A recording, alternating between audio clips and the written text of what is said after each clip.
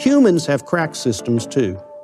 And if I'm around you long enough, I will find out what the stress points are. In cybersecurity, we talk a lot about security awareness, but this is a whole different ballgame. This is someone that's being recruited to steal information. Do you think now is like just a treasure trove of access for both people that are doing corporate espionage and even like nation-state level espionage? They expected me to manipulate, to exploit, to subvert, and to suborn people, and to persuade them to commit treason against their countries.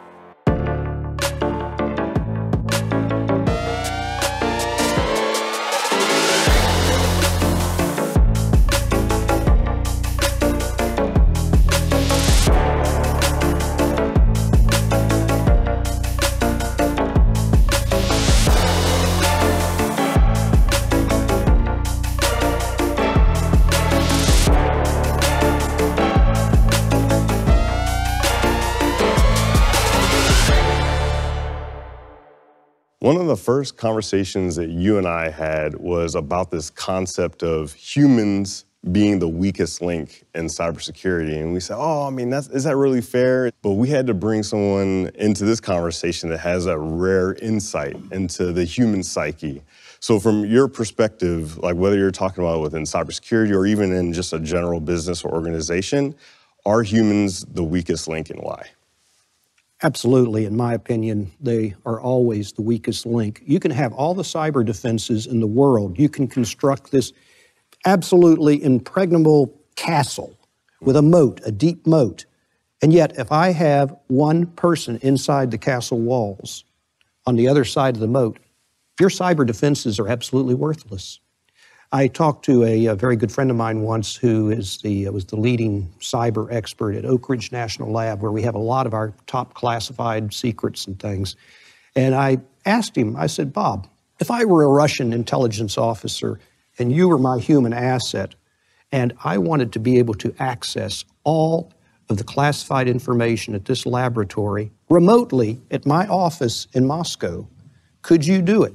And he proceeded over the next 10, 15 minutes to describe for me how he could personally enable that, could jump the firewalls, jump the so-called moat between the separation between classified and unclassified, and how I could read plain text every deep, dark, classified secret that they had. And the other caveat that I had was, and I don't want you to get caught. He said, no, they would never find me. So, and if I control a well-placed human being, it's all about access. Alan Dulles, who founded the CIA, said it's all about access. And if you, Ron, have the access that I need, suddenly you and I are going to be best friends. You hear a lot about air gap systems, especially when you think of NSA, CIA, other agencies as well. But you're almost describing that it doesn't matter sometimes. It doesn't matter. It doesn't really matter. If you control somebody inside, then, you know, the defenses are down. I describe it as an electronic Maginot Line. The Maginot Line was what the French constructed before World War II. Absolutely, these pillboxes, all of this stuff, you know, they spent hundreds of millions, billions of dollars against the Germans. But they ignored the part around Belgium because Belgium was a neutral. But did Adolf Hitler respect neutrality? No. He came in that way. The Maginot Line was worthless. What people sometimes do is they construct what I call an electronic Maginot Line. And it gives them great comfort, helps the cyber defense companies out. They're making a lot of money. But in fact, if I control one well-placed asset inside of those cyber defenses, it's worthless. Take, for instance, Edward Snowden. He basically was the human insider that betrayed all of those NSA secrets. And by the way, 95% of those NSA secrets that he betrayed had nothing to do with Americans. It had to do with our foreign collection capabilities against our adversaries like Russia and China and others. He betrayed those, and he was the human penetration. People refer to the technical part, but he just downloaded all of these NSA programs. So he's a classic example of the insider who basically defeated all those NSA defenses. When you look at your history, I mean, when we did a poll on LinkedIn, 80% said that humans are the weakest link in cybersecurity, just across the board. We have all these programs about awareness. We're trying to teach everybody about all the threats that are out there, but still people believe that people are the weakest link. From your perspective, what makes a human so susceptible to things like espionage and insider threat? Well, humans are just inherently fallible. They have, the great psychologist, sociologist Maslow's hierarchy of needs. You need food, you need things like that, shelter, you need clothing, you need things for your family. And machines don't need that. Mm-hmm. Machines really don't need that. In fact, I say there are no hard targets. There's only hard access. I was insulted when I was overseas and working in a CIA station where the case officers like me, my colleagues who were pursuing Russian targets or Chinese targets, they were the so-called hard targets branch. Right. Well, that's insulting to me because there's no hard targets, there's only hard access. Mm. Now, in my case, I had a particular burden that I bore because I was betrayed by Ed Howard, who was a friend of mine in the CIA when I first came in 1980, and he and I were good buddies. He was going to be designated to be a case officer handling some of our most sensitive assets in Moscow.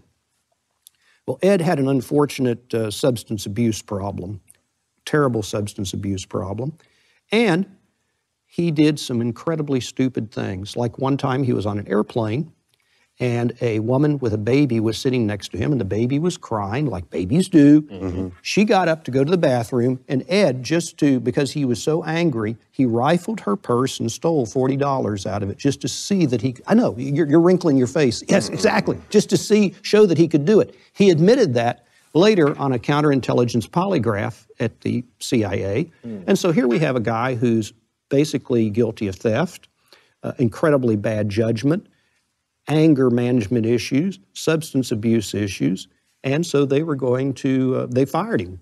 Now, they could have handled it a little better, but they fired the guy. But he had already been exposed to some of our most sensitive assets in Moscow, including Alfred Tolkachev, who was later designated the billion-dollar spy because he had the key to all of the most advanced Soviet defenses, and especially the aviation defenses. He worked in a key institute and did that. Well, my friend, Ed, betrayed Tolkachev, and Tolkachev was shot. Okay.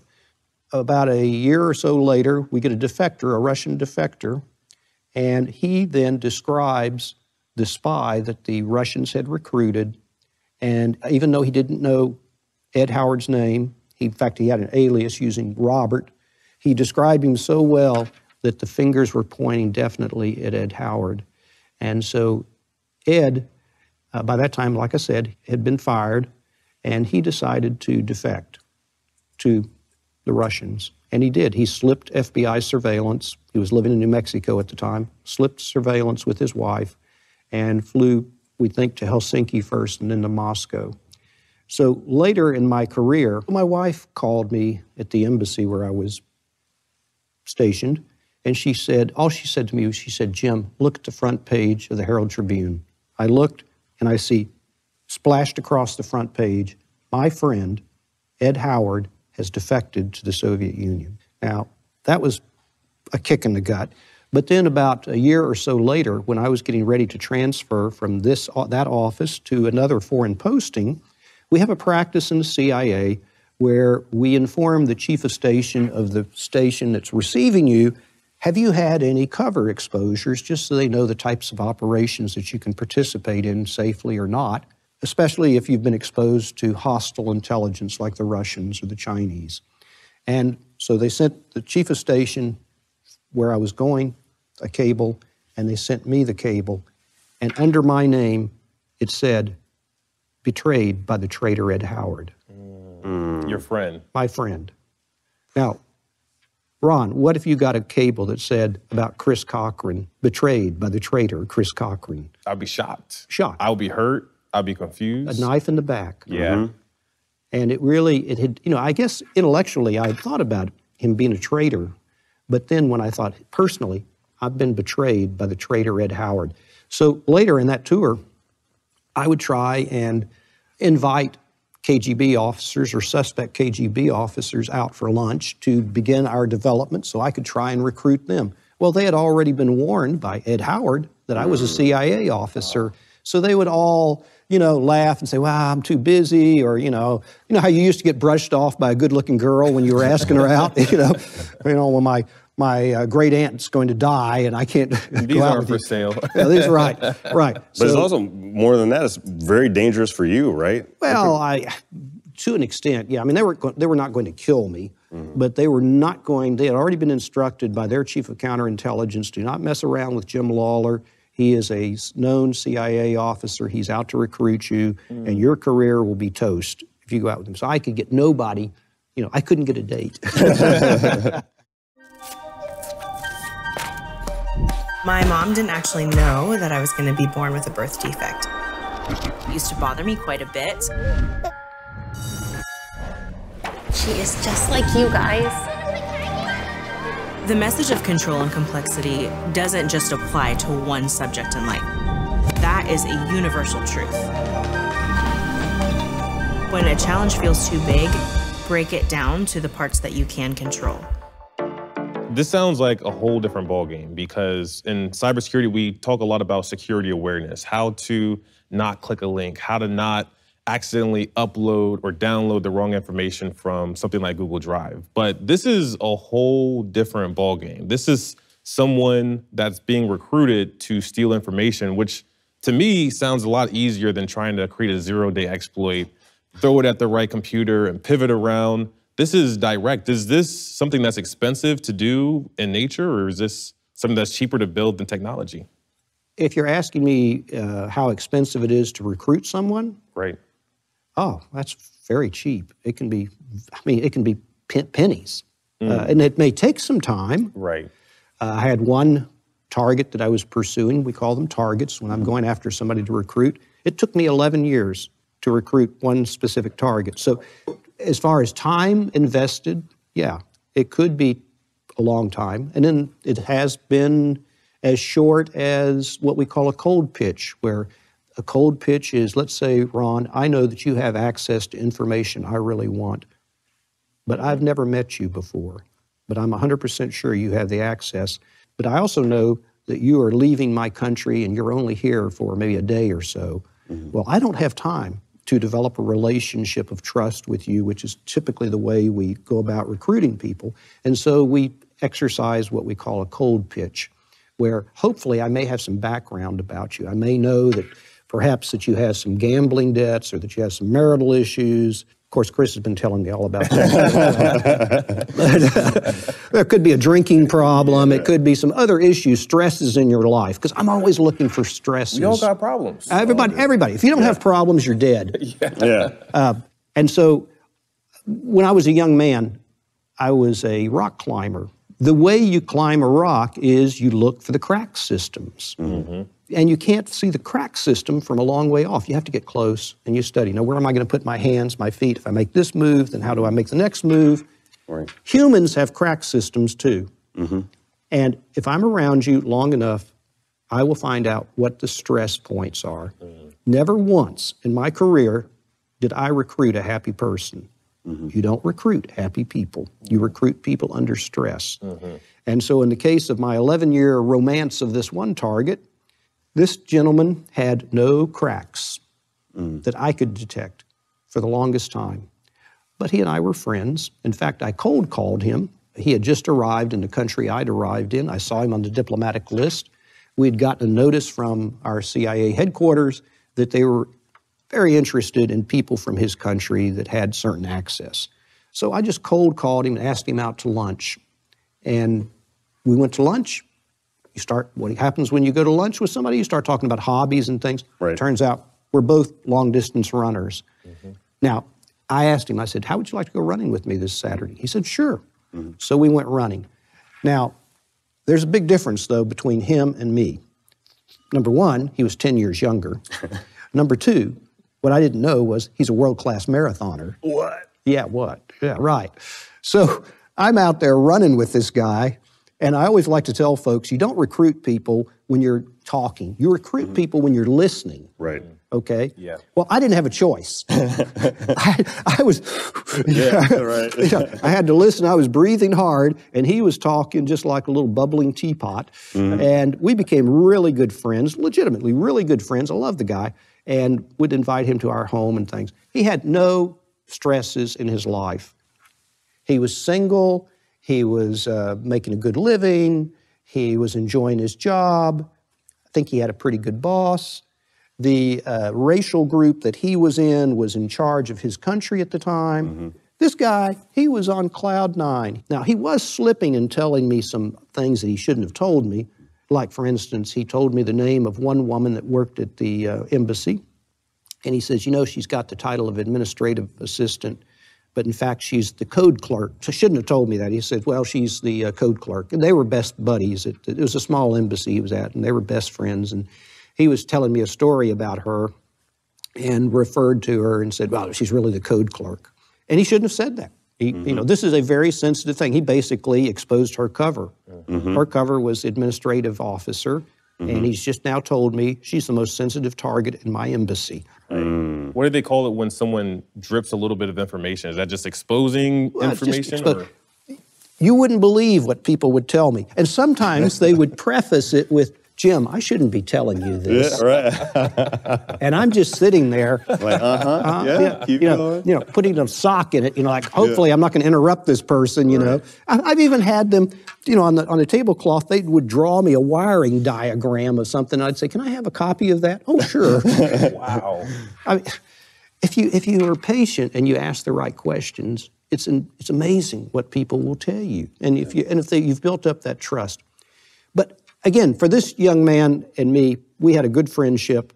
Nothing, though, that I detected was a vulnerability that would lead to a recruitment pitch where I basically tell somebody, you know, Ron, you and I are friends, we're brothers, I'd like to offer you, you know, out of a token of respect, a consulting fee for some privileged insights that you could, we're a team, Ron. Yeah. You and I, we're a team. Well, I didn't see anything like that with this guy. So I go on to my next post, and he stays there because he's still got more time left, but he's now become engaged. And as I said, when I'm after somebody, I'm really after them. He calls me up and asks me to be his best man at his wedding. Really? Right. Like I say, I'm close to these people. I was his best man. So Is this why we're best friends? Absolutely, Chris. I'm waiting for, we're friends, Chris. You got to get right. Privilege access. Yeah. So I flew back and was best man at his wedding. The night of the rehearsal dinner, I decided to drop a little bit of cover, and I just said, you know, we're brothers, we're close, and if there's ever any way I can help you in your career, I have special channels in Washington, which is kind of a fig leaf for telling them I'm more than just a State Department officer. Right. I have special channels. And he looked at me and he smiled and he said, well, thank you, I appreciate that. But again, he had no problems. Yeah. Okay. Go forward another 2 or 3 years, actually another 5 years.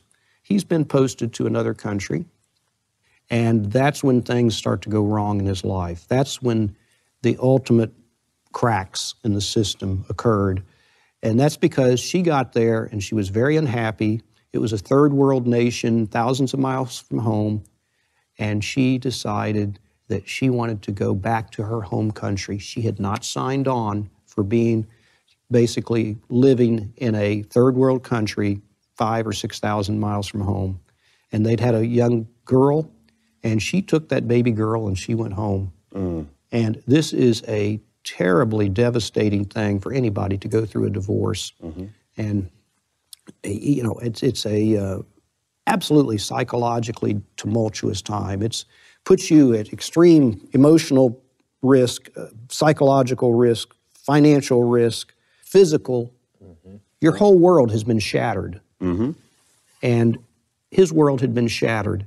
To make matters worse, he gets assigned back to his home country, where no longer is his racial group the one on top. There's a new sheriff in town, and it's not from his race. And so suddenly He is frustrated beyond belief. He's a very bright guy, very hardworking, charismatic, a lot like Chris. Oh, shucks. Yeah, really. He wrote me an email and he said, Jim, he said, no matter how hard I work, I can never be promoted again. There's a glass ceiling and I can't be promoted regardless of merit. How can people treated like that give allegiance to the country that does that? Which is a big, come recruit me thing, like a big neon sign.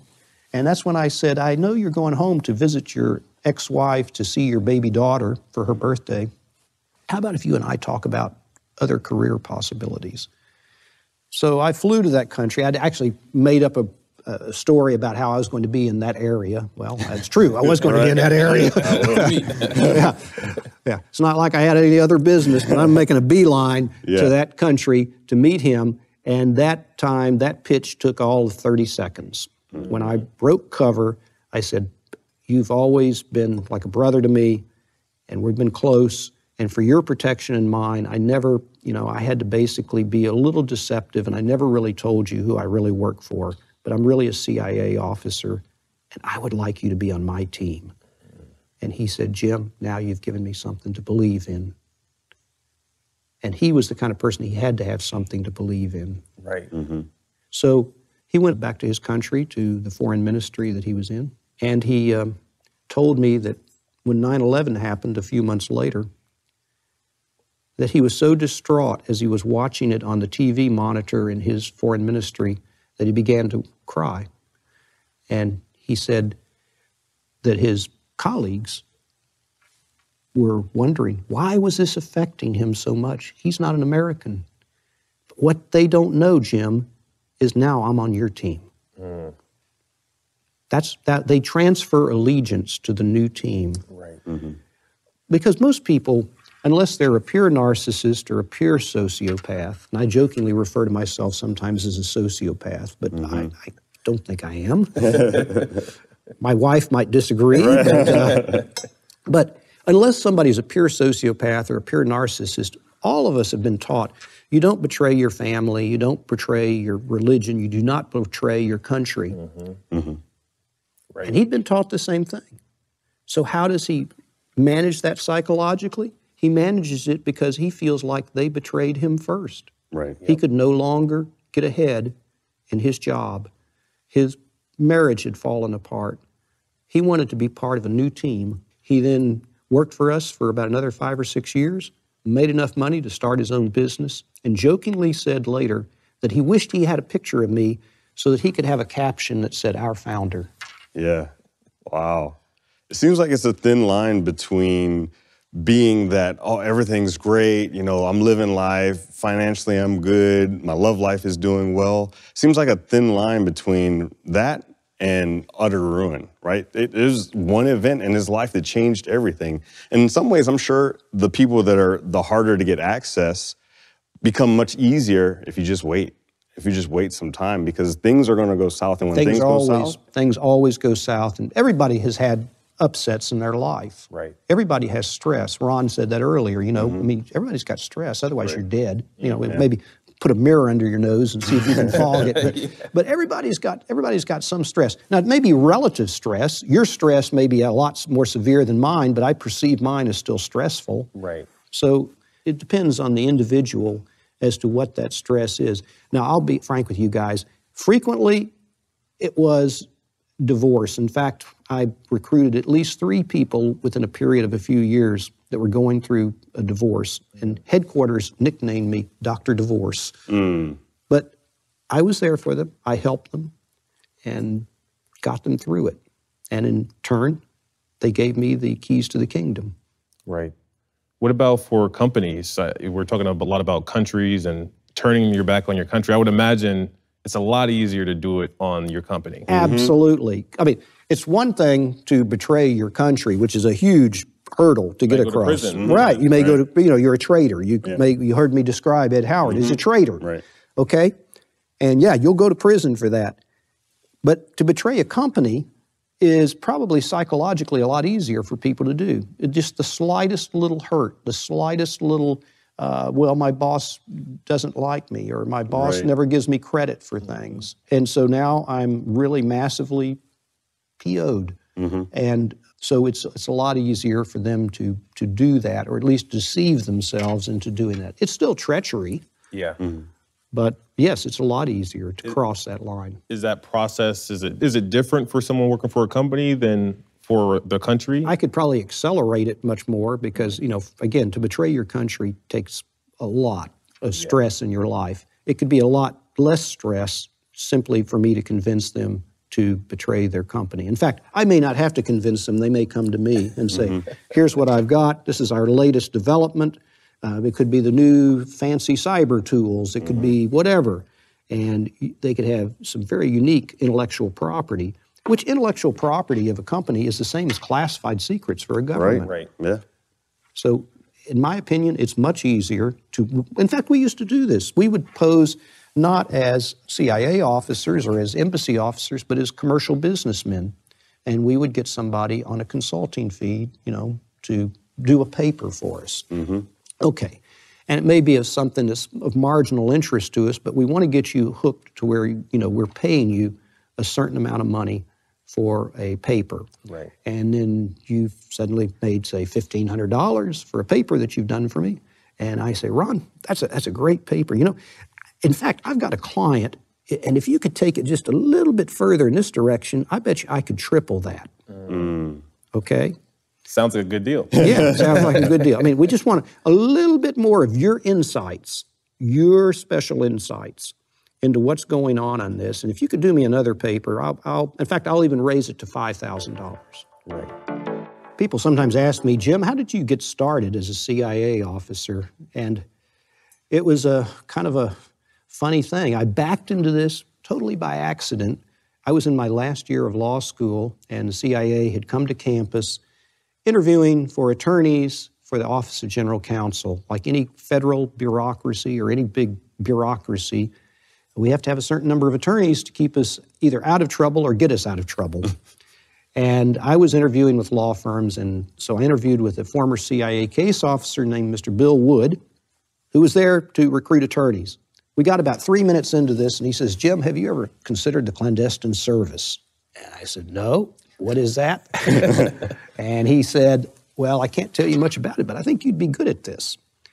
Well, unfortunately, at the time, my wife's mother was very ill, and there was no chance we were going to be moving away from Houston, Texas to Washington and then thousands of miles overseas. And so instead of that, I went into a family business. But I hated the business. I was making a lot of money, more money than I'd ever make in the rest of my life, and absolutely decided that making money is not everything. Right. It's just not that satisfying. And I would come home at night and complain almost every night. And I did that for like 3 years or more. And my wife said, Jim, either do something about it or stop your belly aching. So I went into my office. I had kept Mr. Bill Wood's card.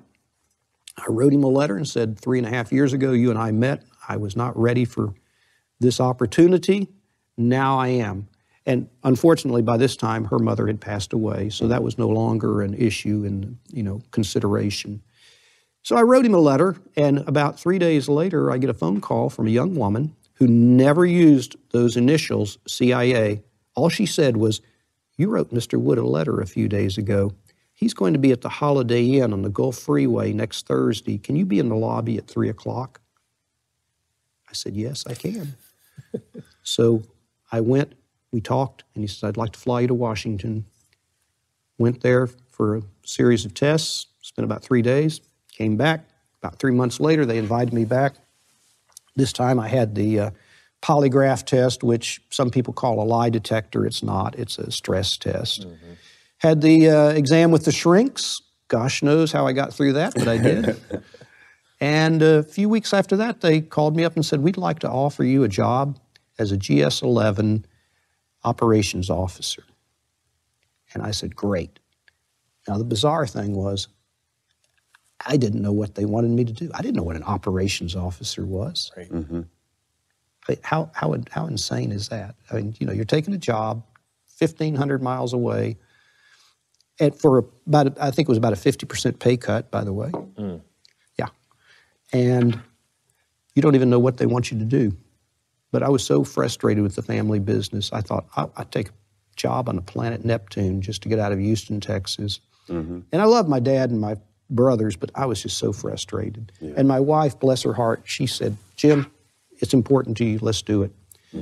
So I arrived in Washington on February the 19th, 1980, at CIA, and finally found out exactly what they expected of me.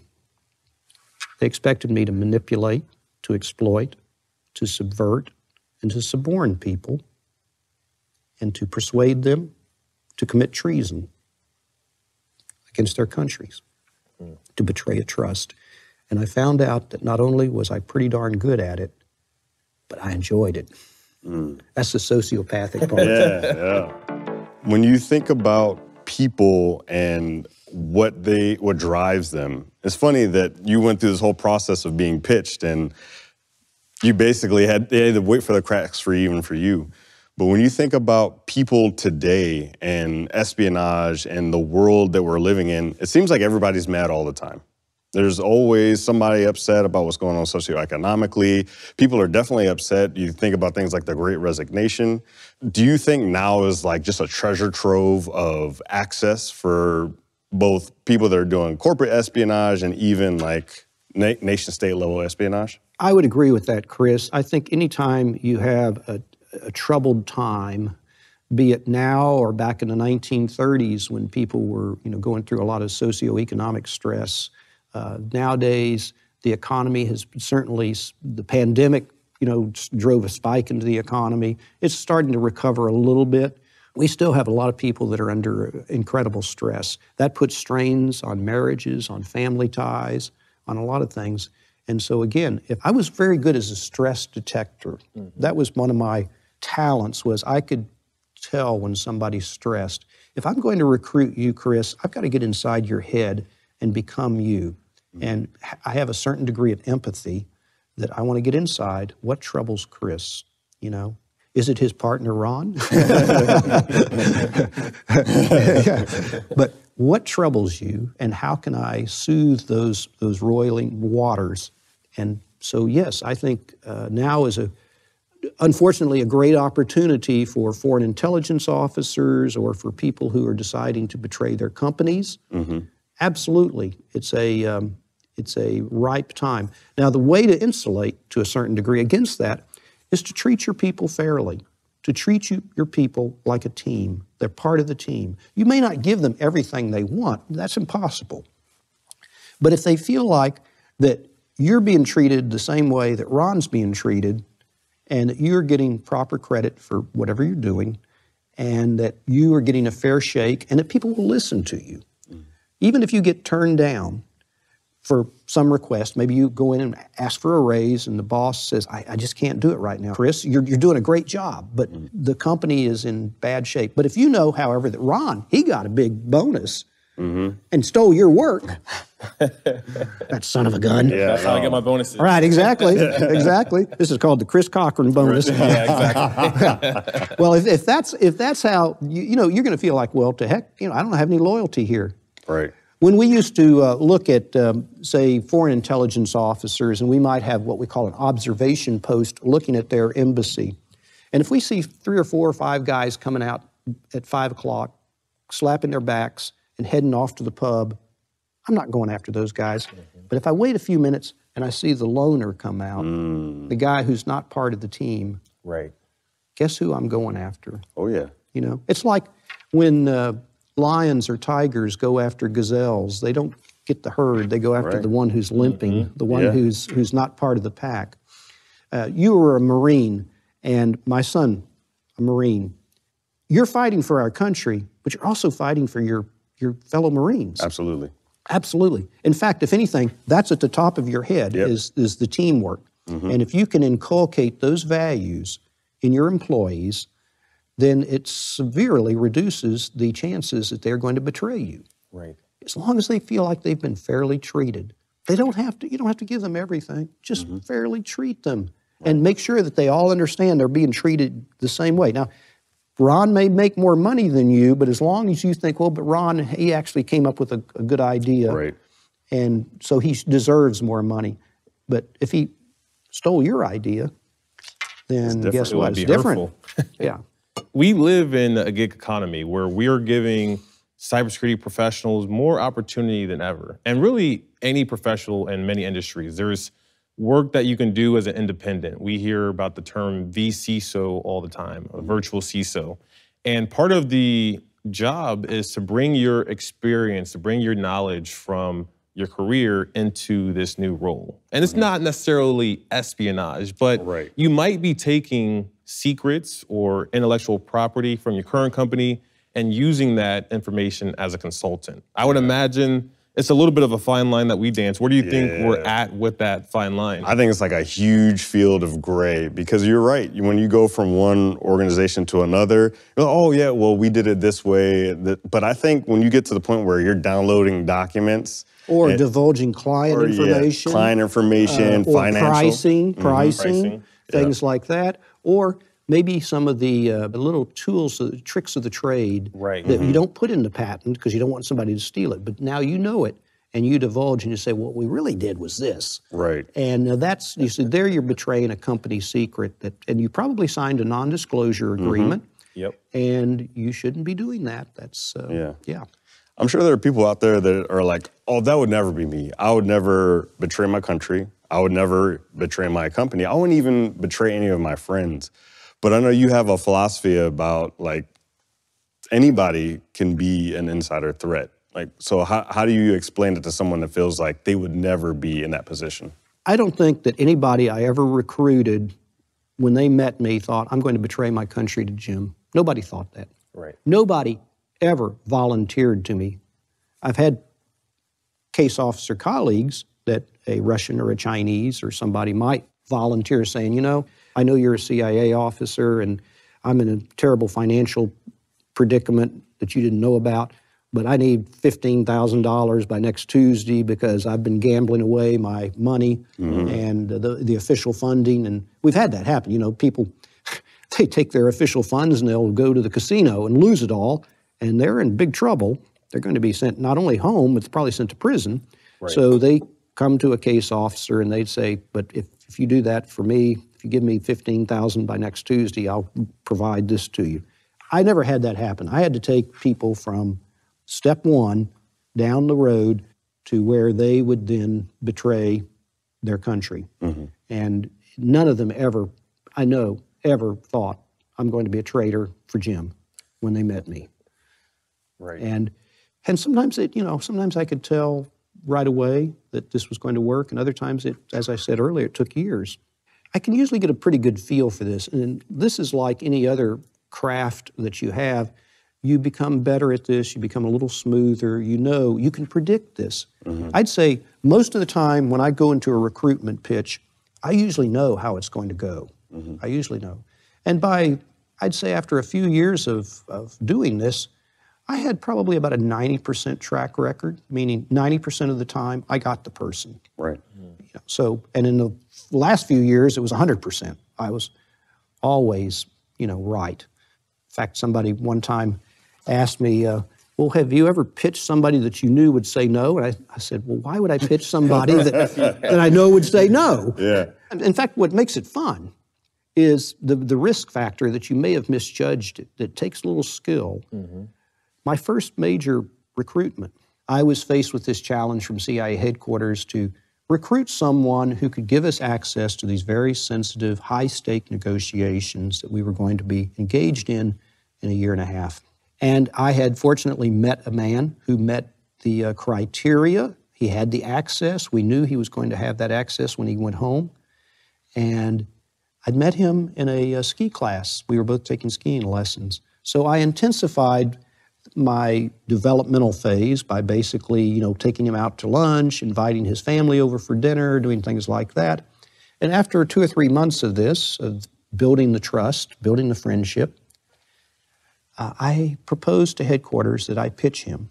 Now, what I should have had was some inkling as to why he would accept my pitch, but I didn't. I thought I could recruit him based purely on the strength of my personality and the strength of our friendship. Now, this is incredibly naive, incredibly naive, that I could just say, you know, Ron, we're buddies. How would you like to spy for me? You know, not going to work. Not so much. Not so much, yeah. Just a little bit of hubris, probably. Yeah, a little bit of hubris. Yeah, there you go. So, but headquarters was so darn desperate, they signed off on this insane proposal of mine to basically pitch this guy for money. And so I pitched him, and he looked at me and he says, Jim, I really like you, but that would be morally wrong. I've pitched close to 60 people in my life, and he's the only person who ever posed a moral objection. Well, guess why normally people would turn you down? Risk of getting caught? Risk of getting caught, exactly. If the risk is here and what you just offered is here, they'll turn you down. In my first big pitch, he's turned me down. I went away from that, and we have a saying at CIA that it's okay to get turned down, but not to get turned in. He was the number 2 guy in his embassy, and if he went to his ambassador and said, you know, last night, Mr. James Lawler, 3rd Secretary of the embassy, propositioned me to commit treason, I could just imagine this ambassador storming into our ambassador's office, slamming his fist down on the table and saying, this is outrageous. You know, my deputy was propositioned the other night by your Mr. James Lawler. You know, huge flap, huge flap. My career was going to go into a tailspin. And now you may recall, CIA headquarters had approved this, but do you think that they're going to remember that? You know, they're going to be looking at me saying, how did he screw this up? Right. They're going to be CYA themselves, and I'm going to be the one out there left hanging. So I thought, okay, I got to call the guy. I've got to somehow smooth any rough waters and make sure we're still friends. So about 3 days later, I finally got up the courage to call him and said, you know, we enjoyed that so much the other night. I was thinking it might be fun to go out again this coming weekend. He said, you know, Jim, I thought that too. That'd be fun. Yeah. Which greatly relieved me that he didn't hang up in my ear. Yeah. So I went to that second dinner only with the objective of making sure that he and I were still friends, still buddies, you know, and no uneasiness. And I still recall, we got there, the waiter had dropped the menus off. First words out of my friend's mouth, Jim, that offer you made me last week, is that still good? I said, yes, of course it is. We're friends. That's why I made the offer. He said, well, what you don't know was day after that dinner, my wife announced she wants a divorce. Wow. And I can't pay her the alimony to which she's entitled and put my 2 teenage sons in private schools when we go home next summer, because in my country, you can't get a good education unless you go to a private school. I can't do that unless I accept your offer. And then he said, I know it's morally wrong, and I started to say something, but then I remembered something that I learned in law school, that when the judge rules in your favor, shut up and get out of court. And so he got into it big time, and that's when I found out that it was more than just the divorce, more than just the financial pressure. As he handed me the huge stack of classified material from his embassy, he said, you know, I hate my boss. The ambassador steals all of the work I do and takes credit for it and for everything else of everybody in the embassy. And he goes around this country like a little banty rooster, crowing and everything. He is a worthless piece of you-know-what. And he said, as I hand you this classified information, it's as if I'm kicking the son of a bitch in the face.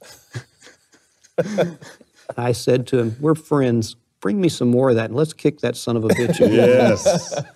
That's awesome. So it was, again, he had been betrayed first. He was betrayed. And now he got into some other motivations later. There's never a single motivation.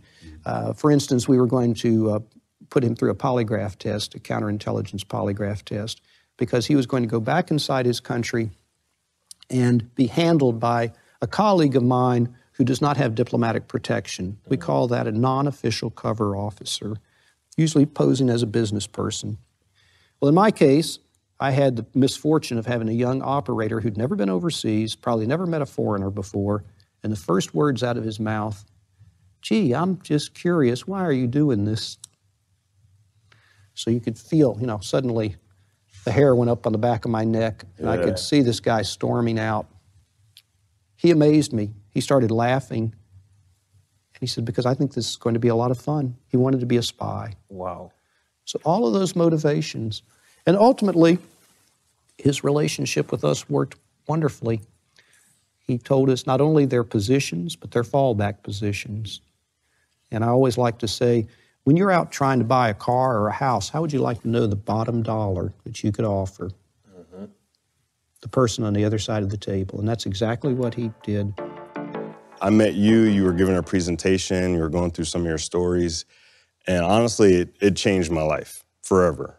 One of the best storytellers I had ever seen. And every opportunity I got to hear those stories again, I brought you into some of the organizations I was working with. We're here having this conversation now, and now you have books. What drove you to write these books? I enjoyed my CIA career as an operations officer a lot. And so when I retired, I felt a void in my life. And I'd always wanted to write a novel or novels.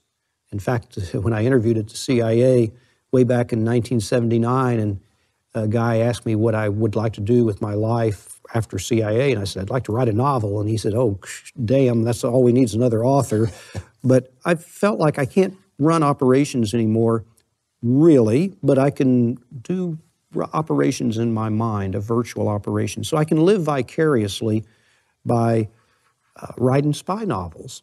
They say, write what you know. I know spying. Yeah. And so I wanted to write these novels. I've written 2, and I'm working on a 3rd one. And for me, the same way I enjoyed my operations psychologically, I enjoy it when I get a friend such as you, Chris, who says, "Jim, I really like this book. I enjoy telling the stories. I enjoy writing the stories.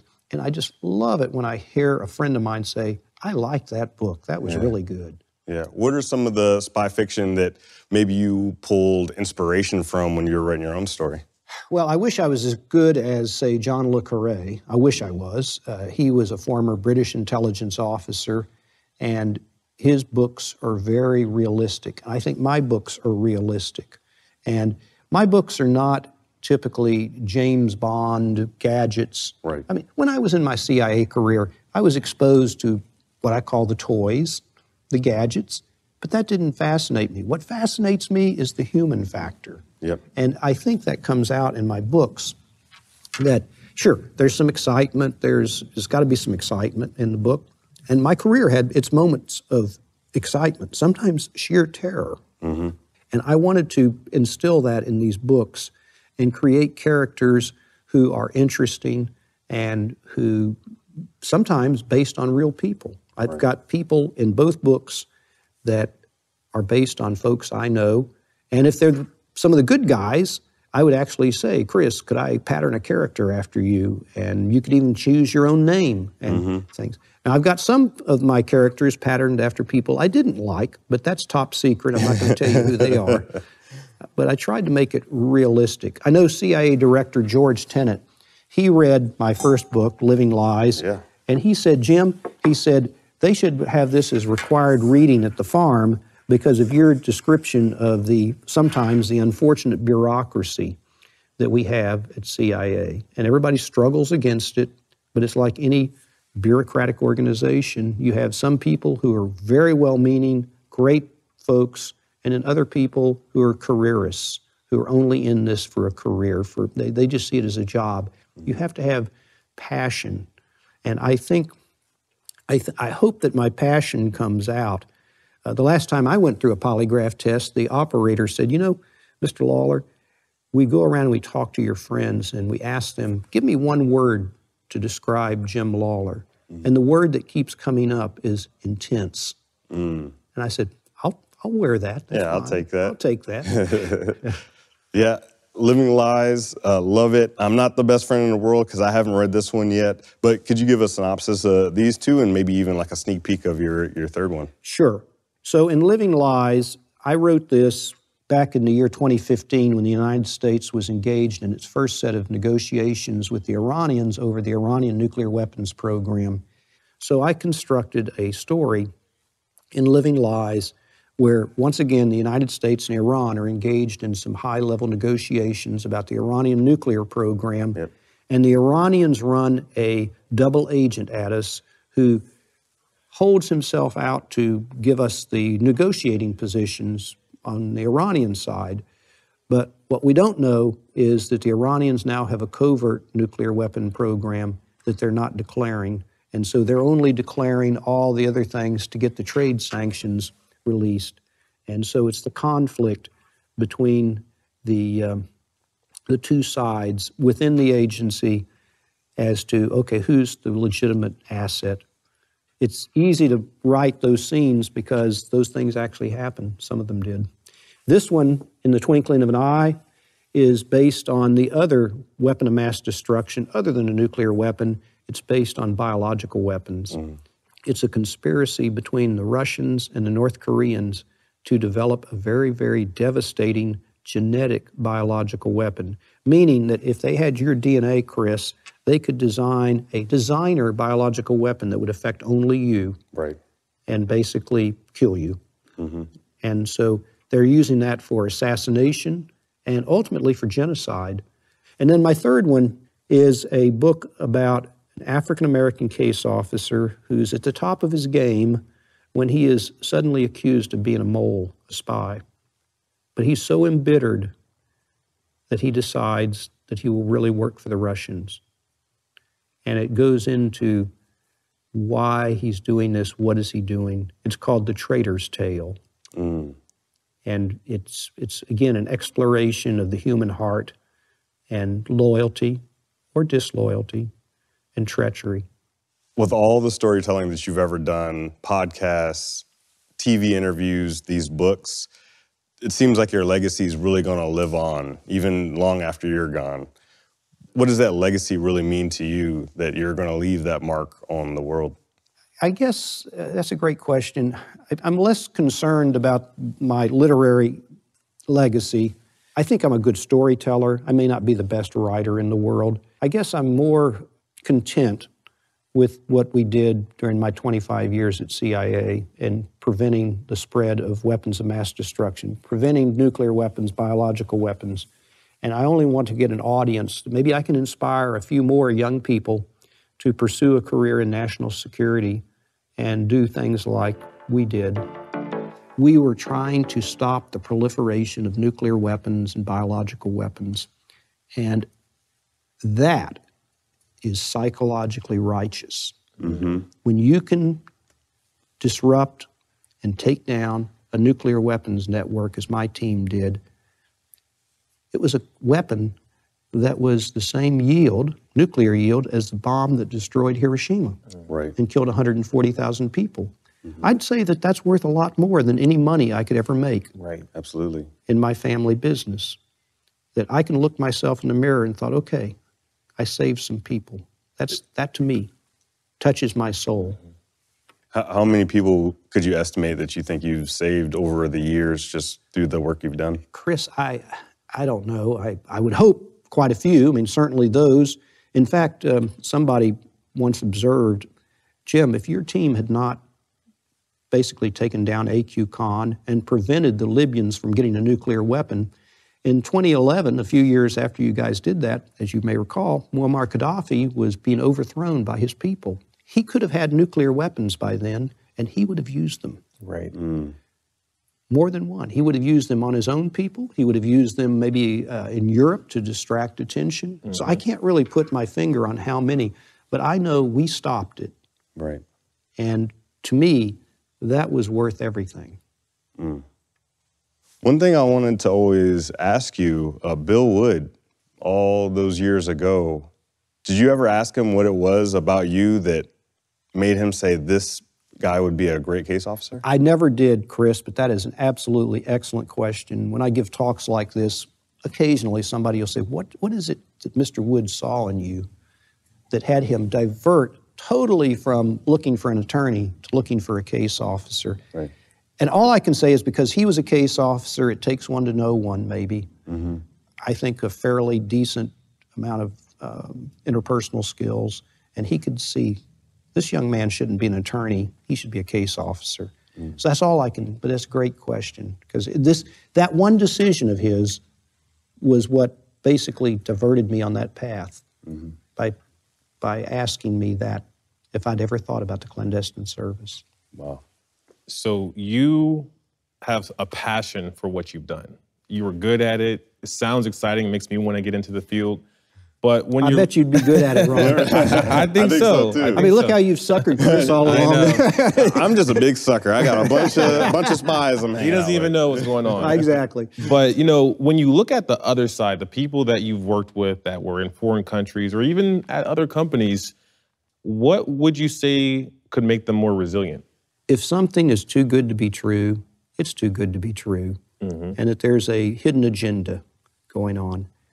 I think that, again, by treating people fairly, by listening to them, making them know that you are sensitive to their needs, their wants, inside of a company, for example, can help insulate against people like me or prevent them from volunteering their services to a competitor. Watching for stresses in people's lives, you know, okay, it's not against the law to go through a divorce or to have problems or have children problems or elder care problems. Money problems. Money problems. Right. But the money problems, by the way, nobody ever does this just for money. They do this because they love their family. The money is a way to keep score, and sure, it enables them to do things, but it's never just money. You know, what we at the agency would have a community liaison office or a family liaison office, or somebody's going through a problem, see if you can help them through the problem. Don't pretend it's not there. The striking thing is, it sounds like you were more of that support figure than their country and Absolutely. their company. And so guess who they gave their allegiance to? Me. Yeah. Right. Absolutely. I was the one who became what they needed. In fact, I said the ideal case officer is a shapeshifter. You become what they need. What do you need? And I become what you need. So that's it. I mean, really, we look at these people in cybersecurity, we look at these people in our organizations as the weakest link because we know they're going to make mistakes. They're human. They're going to mess up all the time.